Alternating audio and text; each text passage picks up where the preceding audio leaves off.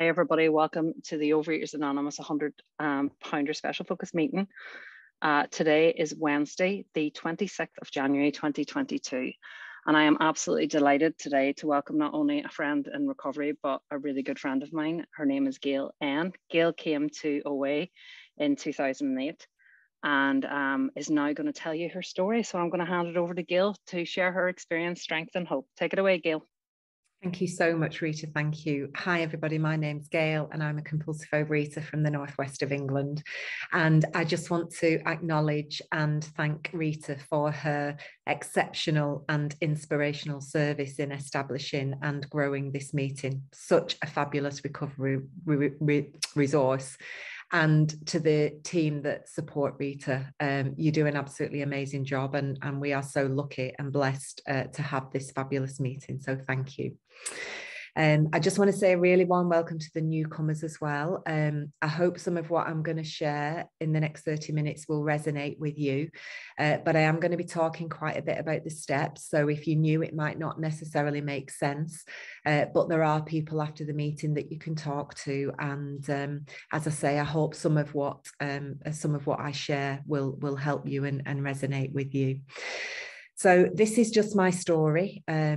If you don't identify with what I'm talking about, if your disease shows itself different to mine, then please don't be put off, because I absolutely guarantee that somebody in these rooms will have your story.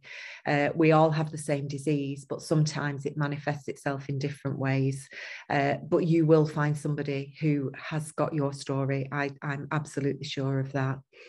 And the second thing I just want to say is that my experience, strength and hope that I'm sharing today is obviously my very own, but it's interwoven with incredible bits of nuggets and wisdom that I have heard in these rooms and other 12-step programs. And I just want to acknowledge that. Please don't think I'm some sort of guru that's got all this sorted, because I am not. But that is how the circle of recovery works. We share stuff that really resonates with us and we help other people. So just a little potted history of my story. I came into OA back in 2008, and that was after a 20+ year battle with food.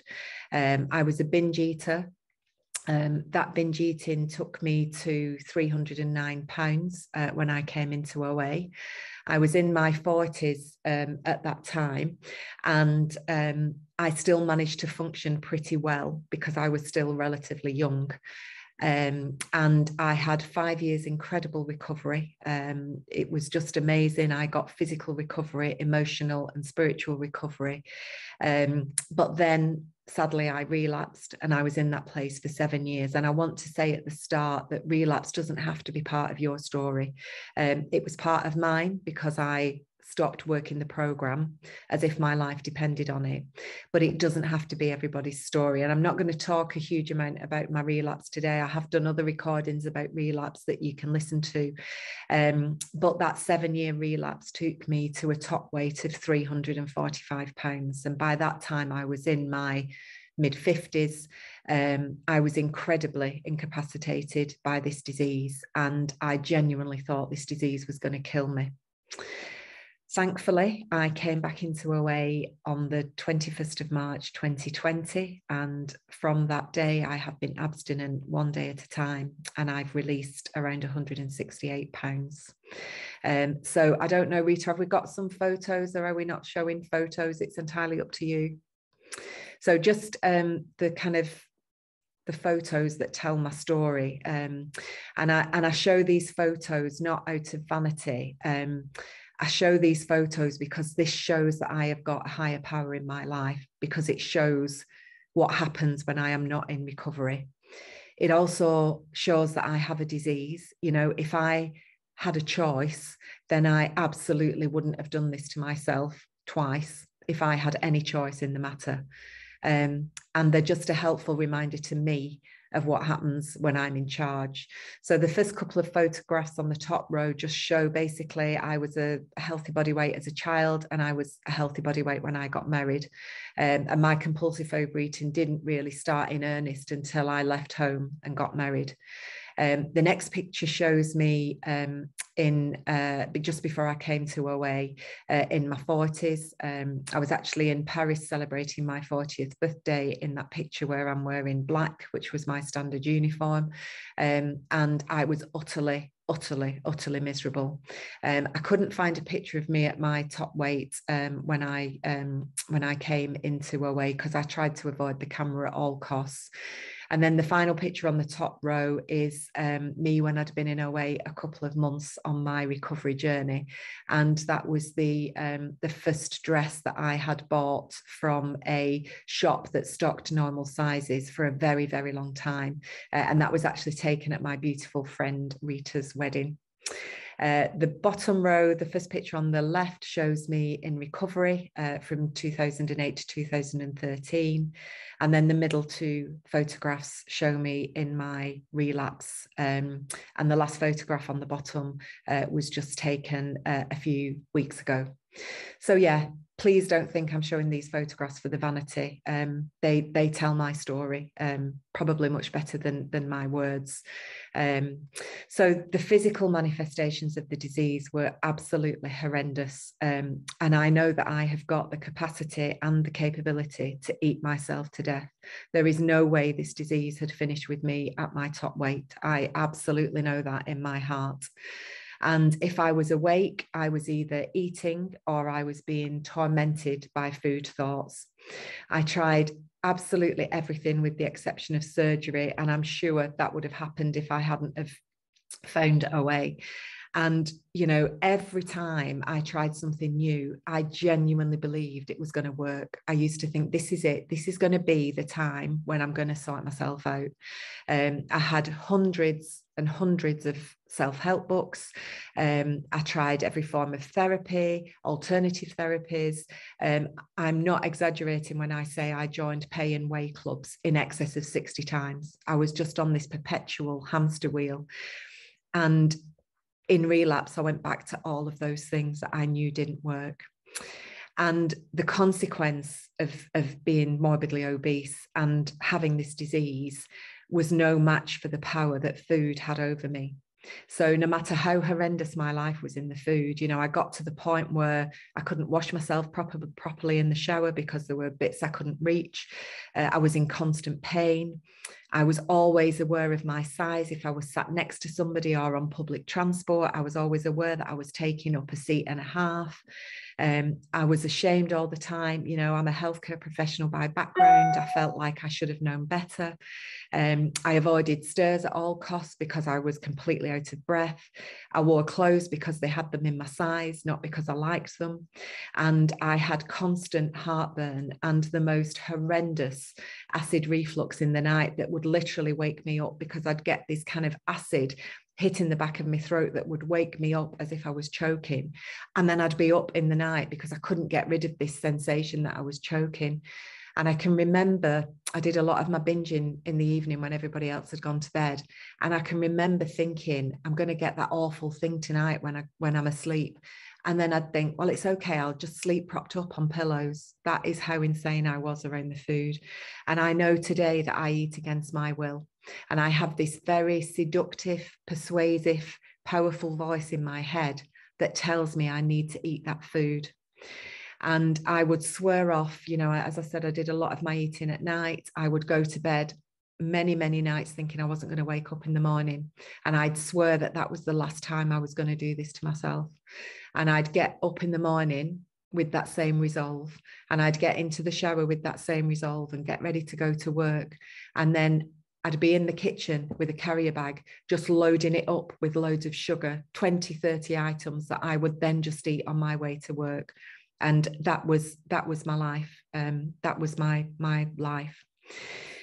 The emotional and spiritual consequences were equally horrendous. So if you were looking at me from the outside in, you'd probably see somebody who clearly had a weight problem, but you'd probably think, actually, she's kind of got everything together. I was very successful. I got to the top of my profession. I've been married to a great guy for 35 years. And I always say that that says more about him than me. I've got 2 beautiful kids. My eldest was turned 30 on Sunday. I've got a lovely house. I've got beautiful friends. but I absolutely couldn't stand to be me. I was so uncomfortable being me. I was full of fear. I was resentful. I was jealous. I was angry. I was controlling. I was full of shame and self-loathing. Absolutely horrendous, it felt like. It really did. And even though I was clearly capable in many areas, you don't get to the top of your profession if you can't do your job. I had a reputation for sorting things. People used to say at work, if we've got a really difficult problem, Gail will sort it. That's what they used to say. But I have to accept that certain foods have the power to bring me to my knees. And I was totally terrified of the power that food had over me. And one of the ways in which I can describe it is it's like kind of holding your breath. So you can hold your breath for a certain amount of time, and then your body is going to give you an overwhelming urge to take a breath, and you start to breathe again. And that is exactly what binging felt like.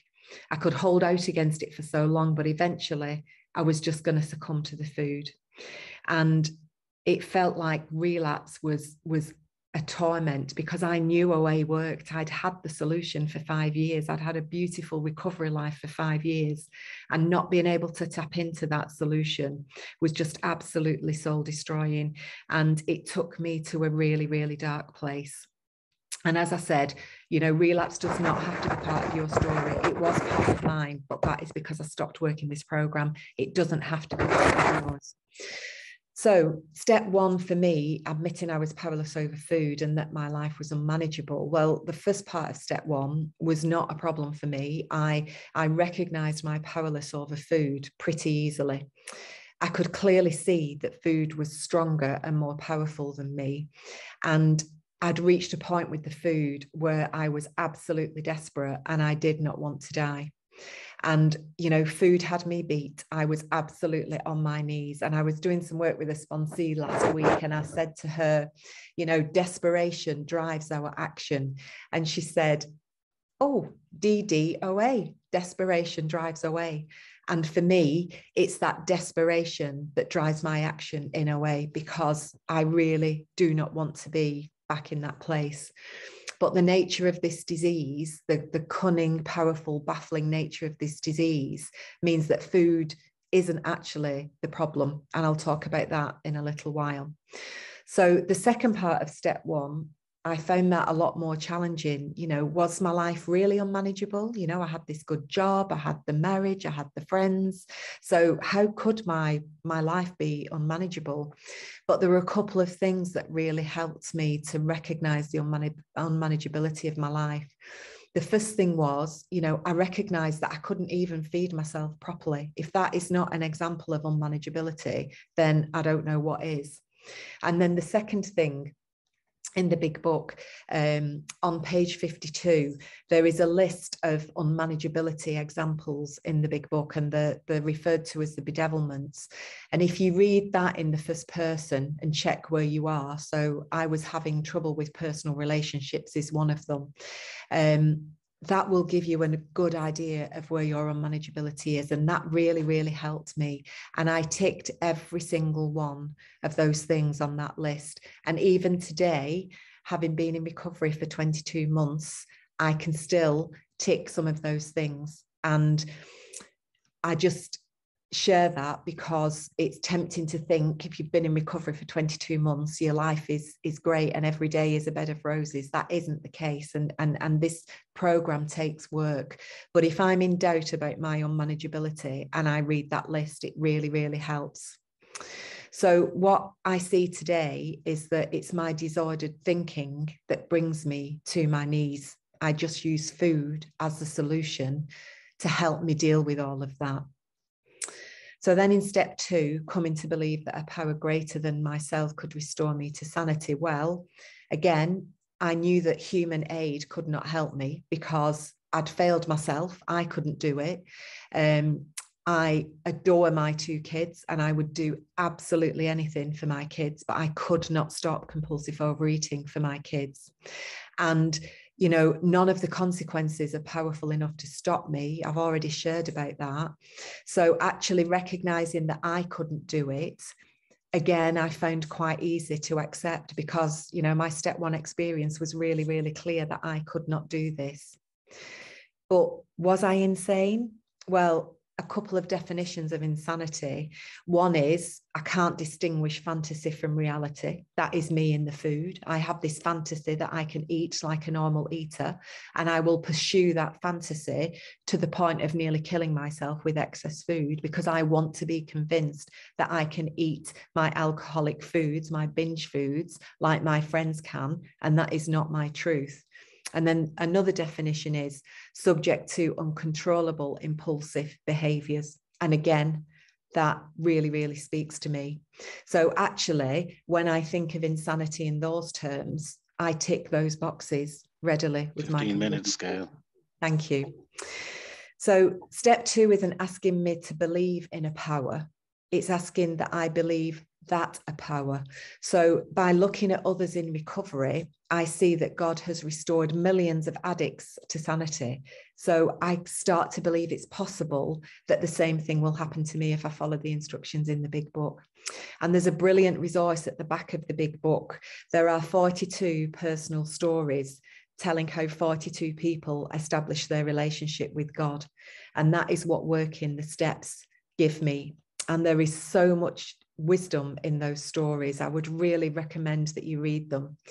And, you know, I've had a lot of prejudice that I've had to work through around God. And today I've been brought to a position where, you know, for me, God, the G stands for grace, the protection, the love and mercy that I am given. The O stands for omnipresent because my higher power is everywhere. She's in me, she's around me, she's sat here with me now. And direction, the D stands for direction, because I can't manage my own life, and left to my own devices, I will eat myself to death. So for me, God is this just beautiful, unconditional source of pure love, beauty, strength, and nourishment. And it's all mine. It's all mine. So then in step three is around surrender. And again, you know, looking up definitions of words really help me, because what does surrender mean? So one of the definitions is surrender is around yielding to the power or control. Well, I'd surrendered to the food many years. So this was just about surrendering to something else. So my surrender in step three, making a decision to turn my will and my life to God as I understand him, her, it, was entirely palatable when it came to food, because I was willing to give up the food because it absolutely had me beat. But what about everything else? Well, that is where I really have to focus my actions today. So, and that's how I grow in my emotional sobriety and my spiritual connection. Because giving my will, so my thoughts and my life, my actions, needs continuous focus. In other words, giving all that I am and all that I have to God needs my daily attention, because my ego will tell me I can do this. I've got certain aspects of my life. I know I have not got the food, but over here I'm doing pretty okay. But my step one experience shows that I am not okay on my own. And there's a bit at the back of the big book on page 181, and Dr. Bob talks about feeling sorry for you if you have intellectual pride. And my intellectual pride, you know, my own knowledge, thinking that I know everything, can keep me from accepting what is in this book. And I have to completely give up self-sufficiency. So thinking that I need no outside help to satisfy my needs or my life, I have to give that up, and I have to make God the centerpiece of my life. And I can only do this by using these steps to sort out my disordered thinking, because my disordered thinking is the problem. And I either need a hell of a lot of food to live my life, or I need a hell of a lot of God. I find analogies really, really powerful. And this just came to me this week when I was working with a sponsee. So we have quite a big garden, and neither me or my hubby know anything about gardening, no idea how to garden, maintain my garden. So we have a really lovely gardener called Norma, who has been working with us since last year. And when she came, she said, tell me what you want in your garden. Tell me what you want me to do and I'll do it. And I said to her, I've no idea. I don't know anything about gardening. And I said to her, why don't you treat this like your own garden and just do what you do? And she really filled up and got quite emotional because she was really overwhelmed that I trusted her with my garden to do whatever she wanted. And she gets so much joy out of maintaining and developing my garden. She's the expert. Why would I tell her what to do? And I just had this thought this week. It's going to make me emotional when I say this. What if it's like that with my higher power? I know nothing of how my life should be, but God does. And what if God feels like Norma and takes untold joy in being trusted with my life? What if that's the case? Norma does a way better job of my garden than I ever could. And my higher power does a way better job of managing my life than I ever could. And I never interfere with what Norma does. I just reap the rewards and have this beautiful garden, but I don't interfere with Norma because I accept that I know nothing about gardening. However, with God, I will sometimes interfere and think I know better. And that's one of the reasons why this is my lifetime's work. So steps 4 to 9 are the steps that unblock this internal channel and give me that connection to the power that's already within me. And I know that because on page 55 in the big book, it tells me that. It says deep down in every man, woman and child is the fundamental idea of God. I might block that with worship of other things. That's why I couldn't feel it when I was in the food, but it's there. And I heard a speaker once say that, because that confused me. I was like, well, how can it be a higher power if it's in me? But actually, I heard a speaker say a wave is part of the ocean, but it isn't the ocean. So I'm a part of God and God's a part of me, but I'm not God. And that really, really helped me. But there are some conditions to finding that power within us. And we're told on page 27 that we have to remain willing to maintain a certain simple attitude. So what is that attitude? Again, back to page 55, it says we've got to sweep away prejudice. So I've got to keep an open mind. I've got to think honestly and search diligently within myself. That's how I find that power. So that speaks to me of action, action, and more action. And I think that is really, really critical in working this program because I can't think myself into right action. I have to act myself into right thinking. And then I'm told on page 55 that with this attitude, I cannot fail. So it doesn't say, well, you might recover. It says you will recover because that's what the big book tells us. But there's a big but. I have to set aside ideas, emotions, and attitudes that I have used for a long, long time to drive and guide my life. And I have to swap them for a new set of ideas and a new set of motives that are GAIL's. That are God's and not GAIL's, because when the GAIL's, that's when I end up in trouble. So what does my life look like now? Well, food is in its place. I've had incredible physical recovery. I am humbled and amazed every single day of this body that I am in, that is healthy to all intents and purposes, normal sized and pain-free. I never, ever thought I would get there. I focus on the growth steps of 10, 11 and 12. And why is that? Well, on page 63, I'm told that my higher power will provide what I need, which is this abundant life of recovery, if I do two things. The first one is keep close to my higher power. And the second one is perform my higher power's work well. And that's where steps 10, 11 and 12 come in. So in steps 10, I heard it said, I watch for me, I watch for my defects, my old behaviours, and I clear that channel. In step 11, I watch for God and I fill that channel. And then in step 12, I help others and I empty that channel so it can be refilled again. And I think that's really beautiful. So steps 10 and 11 keep that channel clear so that I can access that power that's already in me to stay recovered. So if I'm blocked by selfishness, fear, dishonesty, anger, or if I lose my humility and think this wonderful life I've got is a GAIL job, then I am in trouble, because on my own, I have no defense against the food thoughts or my emotions.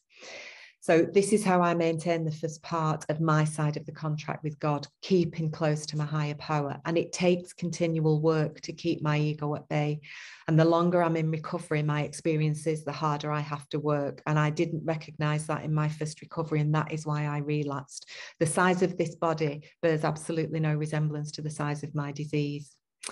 I do a lot of work on my character defects. And when I think of my character defects, I think about how I treat others. So treating others like I wouldn't want to be treated. What does it feel like to be on the receiving end of GAIL's behaviour?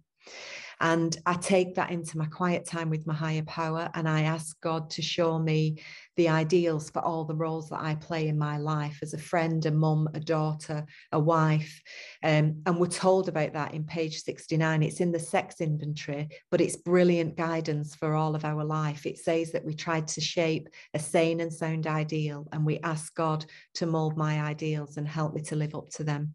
So I pray to be guided towards that ideal. And when I fall short, I make amends. And it works. My parents are in the mid-80s and they're amazing, but they're getting older. And I was just conscious a few weeks ago that I was a little bit intolerant sometimes with them. And that's coming from a place of fear, because I don't want my mum and dad to die. I don't want them to get incapacitated, and some selfishness, because I know that'll have an impact on me. So I revisited my ideal as a daughter, and I just read that before I see my mum and dad. And I just pray to God to help me to be that person. And it happens. It's just amazing. And I need to continue to identify anything that is coming between me and God, because I only have a daily reprieve against this disease, and that is based on how spiritually fit I am. And it doesn't matter how I feel. It doesn't matter if I'm grumpy. I can still be spiritually fit, because spiritual fitness is about the actions I take. It's about not ripping my husband's head off his shoulders just because I'm in a grump. So, you know, for me, other substances have been down for a very, very long time, as well as the food. But at this moment in time, I've got some unmanageability around money and compulsive spending. So with my sponsor, I'm working on that, because I can't have anything that comes in between me and my higher power. And then the second part of the contract is step 12, you know, working with others, having had this spiritual awakening and trying to apply these principles in all my affairs. And step 12 for me is one of the biggest gifts of the program. It's just absolutely beautiful to work with others and to just help other people recover, and to be helpful in other aspects of my life as well. So I'm sure my time's nearly up. So I'm just going to finish with, whenever I share, I just usually finish with these two quotes from the big book, because for me, they just really, really sum it up. So the first thing is to never, ever lose hope. And it tells us that on page 50. You know, I was totally hopeless, particularly in my relapse. I genuinely thought I was done for. And on page 50, it says, this power has in each case accomplished the miraculous, the humanly impossible. And that is the only explanation for what has happened in my life. You know, on the 20th of March, 2020, I was, you know, up to my neck in food. I could not put the food down. And the day after, I was able to put the food down. And that wasn't me. I got to a meeting. I said to Rita, can I just commit my food to you till I find a sponsor? And that's what I did. And the food has been in its place ever since. And that is absolutely not me. And then the second thing is on page 199, and it says, I won't have to drink, so I won't have to compulsively overeat if I remember one simple thing, to keep my hand in the hand of God. And I find my truth in the big book. There is just one line in the big book that I don't agree with. And it says, lend him a copy of your book when you're working with other people. Well, this is my big book. This is my Bible. It's got so much wisdom, as you can see. I'm not lending anybody my big book. I will buy them a copy willingly, but I'm not lending anybody my big book. It doesn't go out of my sight. That's the only bit of the book that I don't agree with. Thank you. So today and every day, I really pray that I never forget who I am. You know, I am GAIL, a compulsive overeater, and OA is my tribe, and that's where I belong. And I usually finish my prayers in the morning with a simple prayer that says, God, please don't let me mess my recovery up today, because I have the ability to do that. And I don't want to trade this amazing life that I have got for anything. I do not want to go back into that dreadful place with the food. And, you know, one day at a time, if I follow the instructions in that book, the magic just happens. And I am so, so grateful. Thank you so much for letting me share today. It's been an absolute pleasure. Thank you. Amazing. Thank you so much, Gail. What a big message of depth and weight. I'm just going to read out a little thing that we did together, actually, on a can't think of the word, thing we did together, workshop. And it's from A Late Start on page 543 in the big book. It says, as it is, AAOA has filled my days with friends, laughter, growth, and the feeling of worth that is rooted in constructive activity. My faith in and contact with my higher power shines more brightly than I dreamed it could. Those promises I thought were impossible are a viable force in my life. I am free to laugh all of my laughter, free to trust and be trusted, free to both give and receive help. I am free from shame and regret, free to learn and grow and work. I have left that lonely, frightening, painful express train through hell. I have accepted the gift of a safer, happier journey through life.